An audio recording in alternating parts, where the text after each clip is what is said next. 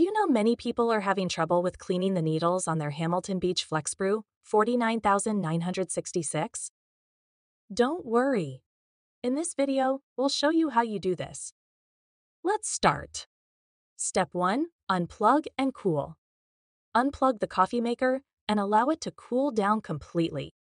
Step 2. Remove needle holder. Remove the gray removable needle holder in the lid by turning it from the locked icon to the unlocked icon. Step 3. Clean piercing needle. Bend a small paper clip and insert the tip through the hole of the piercing needle to clear any grounds. Step 4. Replace needle holder.